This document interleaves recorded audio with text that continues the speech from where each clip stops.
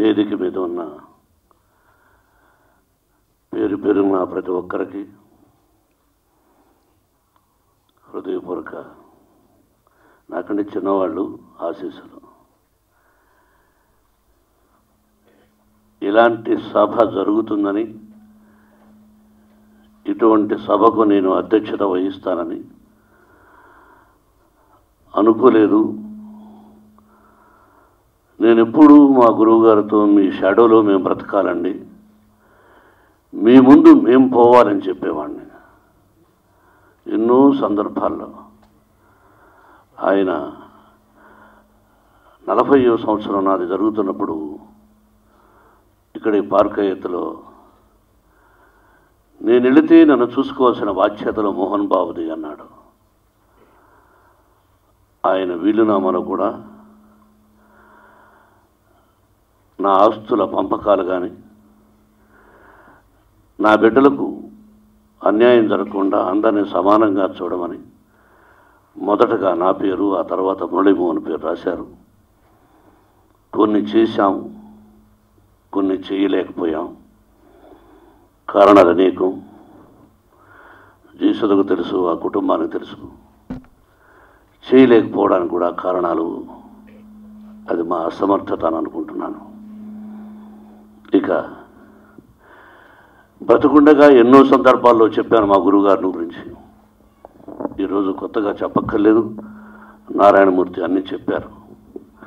కానీ సూర్యనారాయణ గారు సార్ రండి, ఆయన ఇలా కార్యక్రమం పూనుకొని ఇలా చెయ్యాలి అని డబ్బు ఖర్చు పెట్టి బ్రతుకున్నప్పుడు చేయడం వేరు, బ్రతుకున్నప్పుడు మాట్లాడడం వేరు, మనిషి లేనప్పుడు మాట్లాడడం వేరు, మనిషి లేనప్పుడు చేయడం వేరు.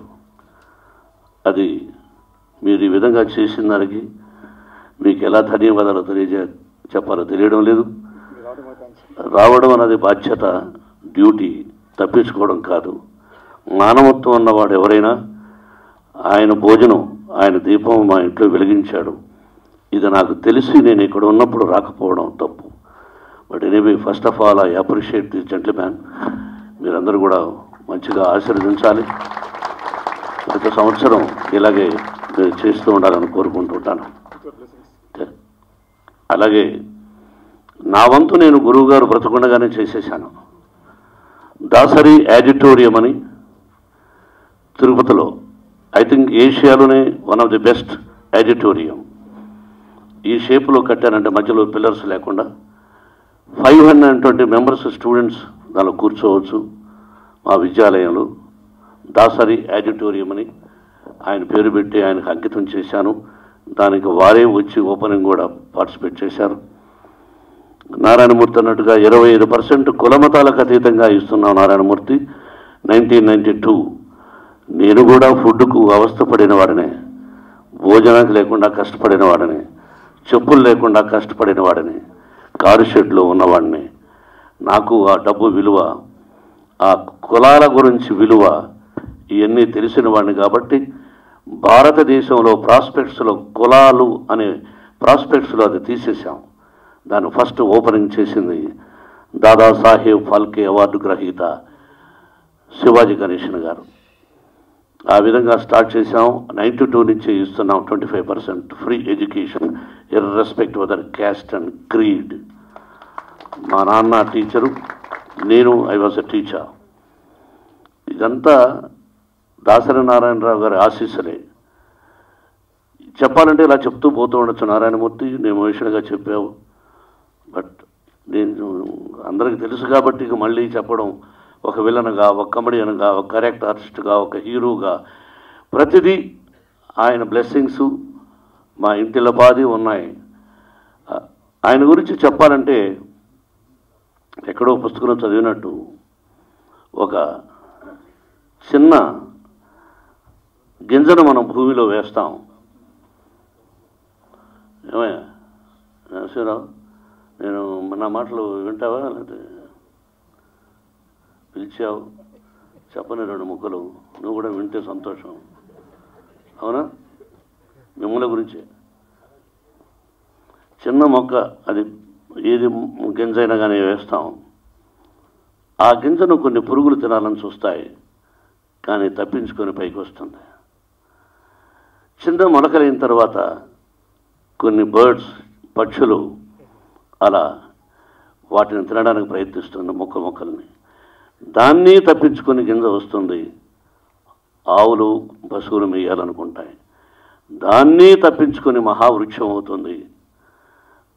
ఆ వృక్షం కింద ఎంతోమంది ఎవరైతే పురుగులు, పశువులు, ఇక సకల జీవరాశులు మనుషులతో పాటు అక్కడ సేద తీర్చుకుంటాయి. అది దాసరి నారాయణరావు గారు మహావృక్షం. ఎక్కడ పుట్టాము, ఎక్కడ పెరిగాము, ఎక్కడ మద్రాసుకు వచ్చాము, కడుపు చేత్తో పెట్టుకొని ఎక్కిన గడప దిగిన గడప వేషం కావాలని అప్పుడు భక్తవత్సల నాయుడు అనే పేరును మోహన్ బాబుగా మార్చి ఈ స్థానానికి ఈ రోజున ఈ విధంగా బట్టలు వేసుకుంటున్నానంటే ఆయన ఆశీస్సులు, మా అక్క పద్మగారి ఆశీస్సులు జీవితంలో ఎప్పటికీ మర్చిపోలేము. నా వంతు ఆయన ఉన్నప్పుడే చెప్పాను, గురువుగారు నేను మీ రుణం తీర్చుకునేశాను, మీరు వెళ్ళిపోయారు, వెళ్ళిపోయిన తర్వాత అన్న నా కుటుంబంతో ఇంకా నాకు ఈ కుటుంబానికి ఏముంటుంది, నా రుణం కూడా అయిపోయింది, కానీ ఆయన రాసినట్టు నా ప్రయత్నం చేస్తాను, బట్ దాంతో మీకు కూడా సహకరించకపోతే నేనేమీ చేయలేనని చెప్పాను. కాబట్టి ఎక్కడున్నా ఆయన ఆత్మకు శాంతి చేకూరాలి, ఆయన ఆశీస్సులు నా కుటుంబానికి ఎప్పుడూ ఉండాలని కోరుకుంటూ, రేలంగి నరసింహరావు గురించి ఫోన్ చేసి అడిగాడు, ఏమండి మీరు రాగలరా అని. ఏ నరసింహరావు తప్పకుండా ఇంటికి రావాలి. ఇంటికి ఎందుకయ్యా, మామూలుగా కాఫీకో బ్రేక్ఫాస్ట్కి అయితే రావచ్చు, కానీ ఈ విషయం కోసం ఇంటికి వచ్చి రావాలనే ఫోజు అవసరం లేదు. నేను మీ సినిమాలో యాక్ట్ చేసిన వాడిని, మీ కళ్ళ ముందు కూడా తెలుసు, నేను ప్లాట్ఫారం మీద తిరుగుతున్నప్పుడు కూడా మనకు వద్దు, స్నేహం కావాలి, అది కంఠంలో ప్రాణంతో వరకు, ఆ ఫోజులు మనకొద్దు, భేషజాలు మనకొద్దు, ఈ విషయంగా రావద్దు, నేనే వస్తానని చెప్పాను. నిన్ననే తిరుపతి నుంచి ఈ ఫంక్షన్ కోసమనే రావడం జరిగింది. Narasimharao, really hats up to you Narasimharao. నిన్ను కూడా నువ్వు ఈ కార్యక్రమం చేయడం అన్నది, మా గురుగారి దగ్గర ఎంతమంది ఉన్నారు, దాదాపు ఎంతమంది మన గురుగారి శిష్యుడు? 100 మంది.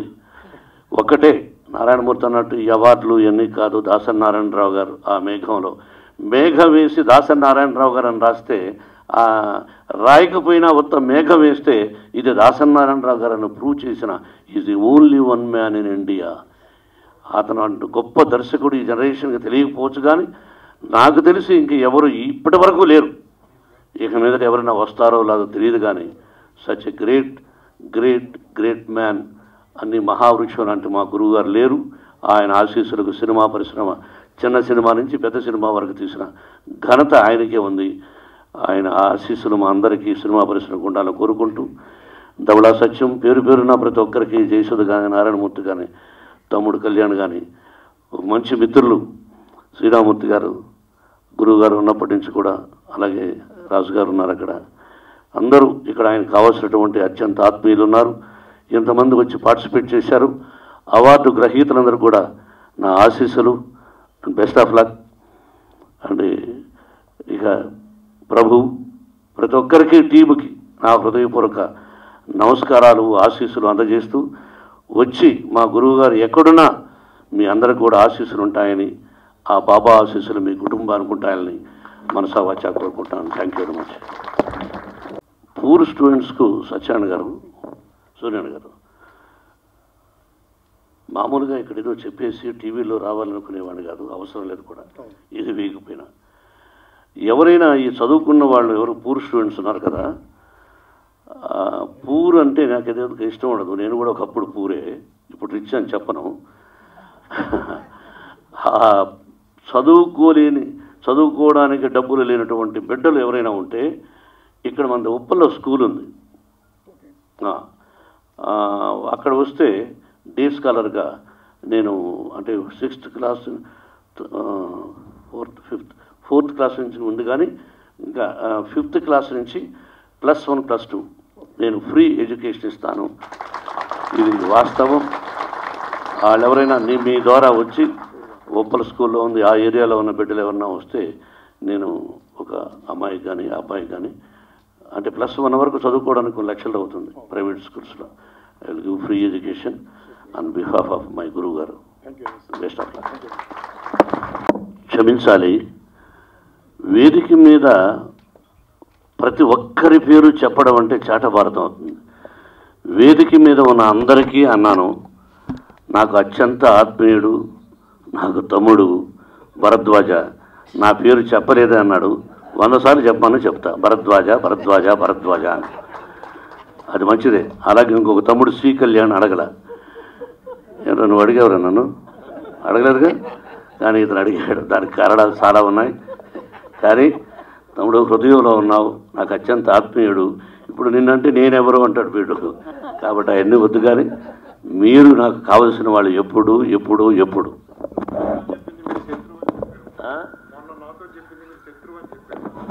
సభలో కొన్ని చెప్పకూడదు. జయసుధ ఆల్మోస్ట్ ఆల్ హీరోయిన్గా చేసిన ఒక పిక్చర్కి నేను అసోసియేట్ డైరెక్టర్గా క్లాప్ కొట్టాను. 300 రూపీస్ శాలరీ నాకు. ఆ తర్వాత ప్రభాకర్ రెడ్డి గారు నటుడు నిర్మాత నిర్మించిన గృహప్రవేశంలో నేను హీరోయిన్లుగా 25 వారాల చిత్రం. నాకు సినిమాలో హీరోయిన్, నిజ జీవితంలో నా చెల్లెలు. That is Jayasudha.